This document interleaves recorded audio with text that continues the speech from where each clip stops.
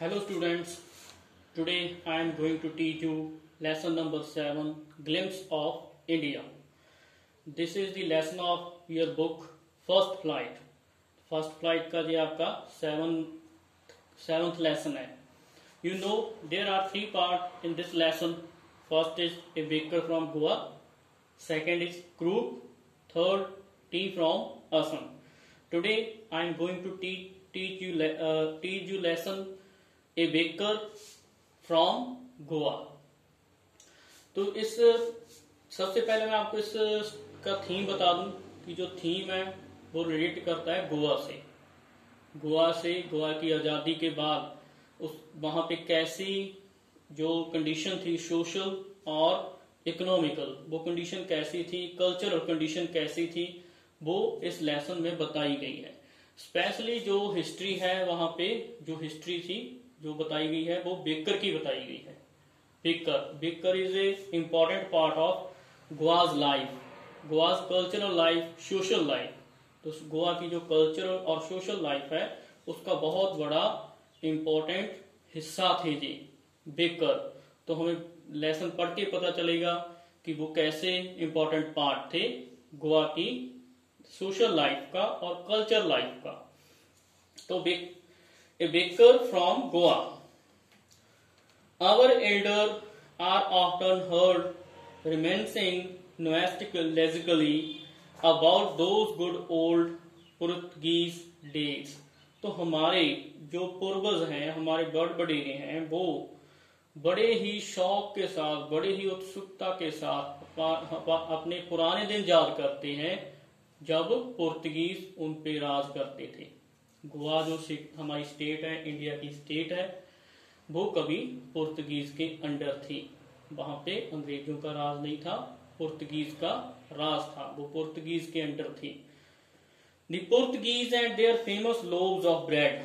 और वो पुर्तगीज को डेज को याद करते हुए उन पुर्तगीज डे में जो पुर्तगीज रोटियां हुआ करती थी उन्हें बहुत याद करते हैं. ब्रेड और रोटियां हुआ करती, लोव्स हुआ करती थी, उन्हें बड़ा याद करते हैं. Those eater of loaves might have vanished but the maker are still there. भले ही उन्हें ब्रेड, उन रोटियों को खाने वाले अब खत्म हो चुके हैं, वैनिस्ड हो चुके हैं, पर उन्हें बनाने वाले आज भी जिंदा हैं, अभी भी हैं. We still have almost amongst us mixtures the molders and those who bake the loaves.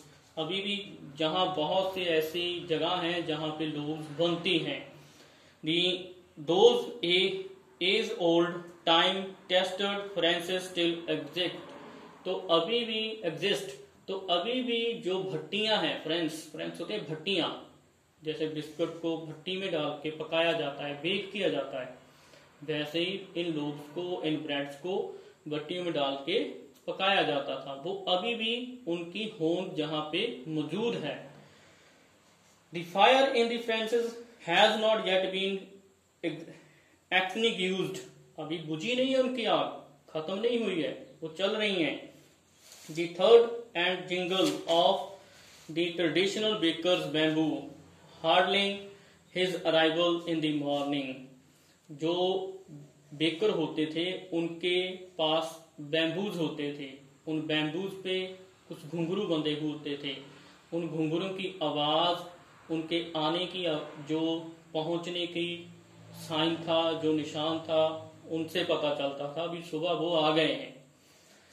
Can still be heard in some places. आज भी वो घुंघरुओं की आवाज, उनके आने की आवाज सुनी जा सकती है बहुत सी जगहों पे गोवा में. Maybe the father is not alive, but the son still carries on the family profession. भले ही अब उनके बाप, फोरफादर्स जिंदा नहीं है, पर उनके जो बच्चे थे उन्होंने ये अपनी फैमिली का प्रोफेशन जारी रखा हुआ है.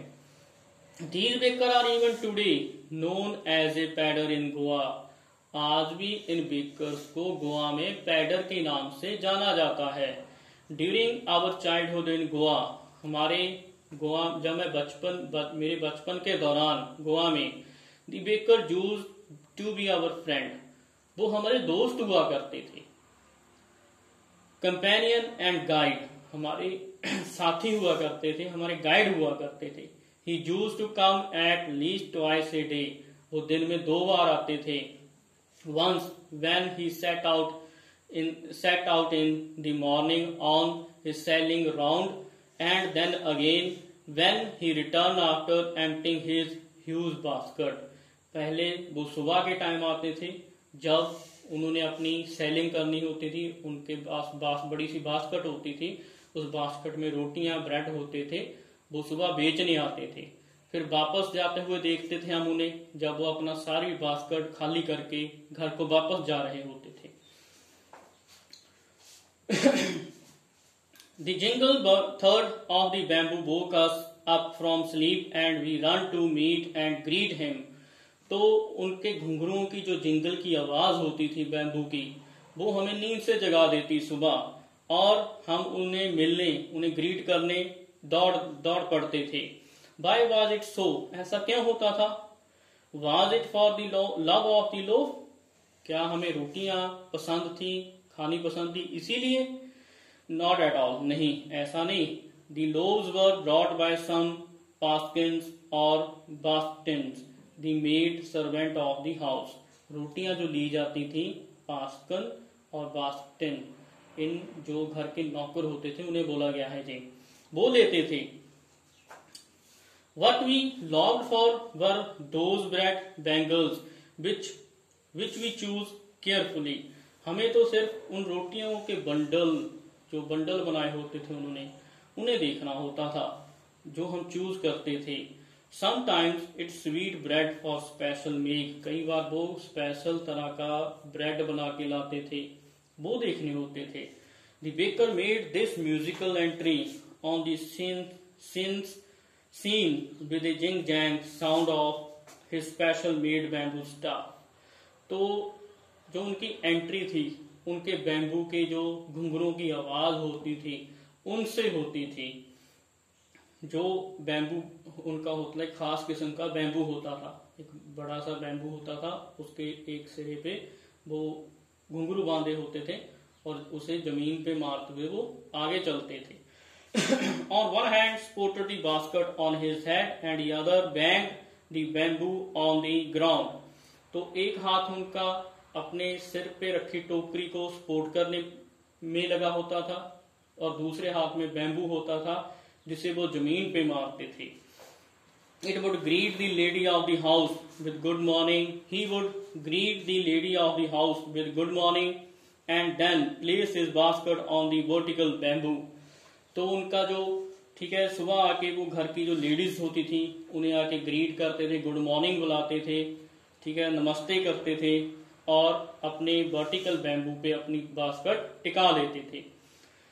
We kids would be pushed aside with a mild rebuke and loaves would be delivered to the servant। हमें झिड़क के पीछे कर दिया जाता था हम बच्चों को, और जो रोटियां थी सर्वेंट्स को दे दी जाती थी। But we would not give up, पर हम कहाँ रुकने वाले होते थे। We would climb a bench or parapet and creep into the basket somehow। हम बेंच पे चढ़ के या किसी ऊंची जगह पे खड़े होके उस टोकरी में देखते थे कैसे भी करके। I can still recall the typical fragrance of those loaves। मुझे उन रोटियों की जो स्मेल है आज भी याद है। Loaves for the elder and bangles for the children। जो लोव्स बड़ों के लिए होती थी, जो बैंगल्स बना के लाते थे, वो ब्रेड बना के लाते थे, बच्चों के लिए होते थे। Then we did not even care brush our teeth or wash our mouth properly। तब हमें ये चिंता भी नहीं होती थी कि हमने अच्छी तरह से अपना मुंह धोया है, ब्रश किया है या नहीं किया है। And why should we, और क्यों भी करें, who would take the trouble of the plucking mango leaf for the toothbrush। कौन मुसीबत ले आम की टानी तोड़ने के लिए, ब्रश करने के लिए। And why was it necessary at all, उसकी जरूरत भी क्या है। The tiger never brush his teeth. शेर कभी अपने दांतों को ब्रश नहीं करते। Hot T could wash and clean up everything so nicely after all, क्योंकि गर्म चाय और कॉफी है जो वो सभी को साफ कर देती है। Marriage gift were meaningless without the sweet bread known as a घोल। मैरिज के जो गिफ्ट होते थे वो बेकार होते थे, मीनिंगलेस होते थे, बेअर्थ होते थे, जब तक उनके साथ एक स्वीट ब्रेड होता था जो बना हुआ घोल बोलते हैं जैसे, वो नहीं दिया जाता था। जैसे हमारे पंजाब में कल्चर है, ठीक है, ट्रेडिशन है कि जब हम किसी मैरिज पे जाते हैं तो वहां से हमें कुछ ना कुछ मिठाई दी जाती है, स्पेशली जो हमारे, ठीक है, स्पेसिफिक रिलेटिव्स होते हैं उनको तो स्पेशल तौर पे मिठाई दी जाती है। तो ठीक है, जिसे हम भाजी बोलते हैं हमारे पंजाब में, तो वो वहां भी गोवा में भी मिठाई के साथ एक स्वीट ब्रेड दिया जाता था घोल, उसके बिना भाजी को पूरा नहीं माना जाता था। Just as a part of feast losses it's charm without bread, क्योंकि इसके बिना कोई भी फीस्ट है, जो कोई भी पार्टी है, उसकी कोई रंगत नहीं होती। Not enough can be said to show how important A baker can be for village. तो आपको सीधे पता चल जाता है कि जो बेकर है एक विलेज के लिए क्या इंपॉर्टेंस रखता था। The lady of the house must prepare sandwiches on occasion of her daughters engagement. तो घर की लेडीज हैं जो, वो अपने घर में अपनी बेटी की मंगनी पे, एंगेजमेंट पे सैंडविच तैयार करते थे। Cakes and भोलिनास are must for Christmas as well as other festivals. जो केक्स हैं और भोलिनास हैं वो क्रिसमस और दूसरे फेस्टिवल्स के लिए बहुत जरूरी माने जाते हैं। Thus, the presence of the baker friends in the village is absolutely essential. इसीलिए तो जो एक बेकर की भट्टी है वो बहुत ही ज्यादा जरूरी होती है एक गांव में। एक बेकर की भट्टी एक गांव में होना बहुत ही जरूरी मानी जाती है। जैसे हम जब दिवाली आती है तो अलग तरह की डिश बनाते हैं, जहाँ स्वीट बनाते हैं, जो और हमारे फेस्टिवल आते हैं हम उस पर भी अलग तरह की डिश बनाते हैं। और वो डिश कौन बनाता है? कोई ना कोई हलवाई होता है हमारा, तो उसका होना गांव में बहुत जरूरी होता है। अगर वो ना हो तो हम वो डिश नहीं बनवा सकते कई बार। तो ऐसा ही इन बेकर्स का था गोवा में। जब भी कोई फेस्टिवल, कोई किसी शादी या कोई और ओकेजन आ गया तो वहां उस पे वो जो बेकर थे खास तरह की जो ब्रेड और लोग तैयार किया करते थे उनकी बड़ी इंपॉर्टेंस थी। The baker or bread seller of those days had a peculiar dress known as Kabaiya. तो उन बेकर्स की उस टाइम पे एक खास किस्म की ड्रेस होती थी, पहनी होती थी, जिसे हम कबैया बोलते हैं। It was single piece long frock reached down the knee। जैसे एक सिंगल फ्रॉक होती है, हम पंजाबी में चोला बोल देंगे, जैसे चोला होता है, फ्रॉक होती है लंबी जो घुटनों तक आती है।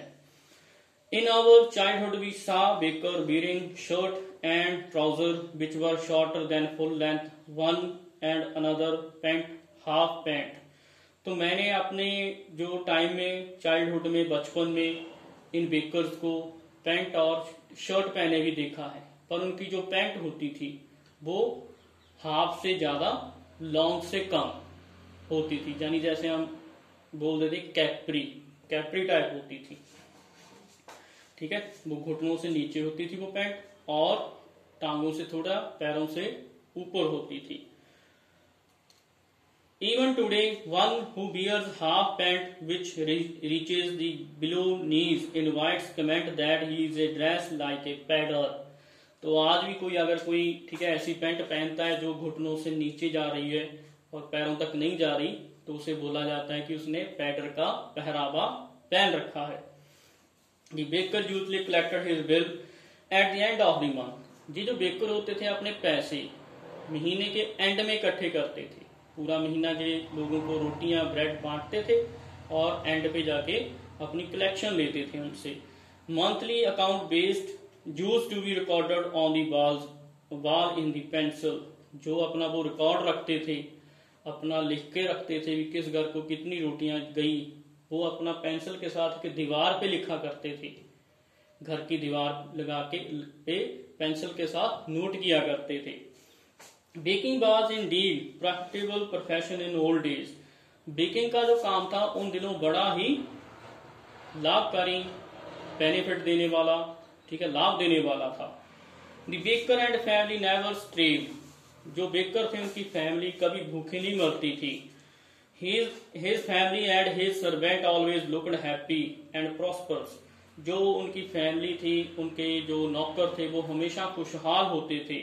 Their plump physique was open testimony of to this। उनकी जो शारीरिक बनावट होती थी वो इस चीज का सबूत होती थी। Even today, any person with jackfruit like physical appearance is easily compared to baker। आज भी जो आदमी है, जिसे जैक फ्रूट बोला, जैक फ्रूट मतलब जिसका पेट बहुत बड़ा होता है, बाहर निकला होता है, उसे जैक फ्रूट बोला जाता है। जिस आदमी की अपीयरेंस आज भी गोवा में, ठीक है, ऐसी जैक फ्रूट जैसी होती है, जिसका पेट बाहर निकला हो, उसे बेकर के साथ ही कंपेयर किया जाता है। तो स्टूडेंट्स, आज हमने अपने 7th लेसन का first part baker of from Goa को पूरा कर लिया है। तो कल हम इसका सेकंड पार्ट शुरू करेंगे। Thank you and have a nice day.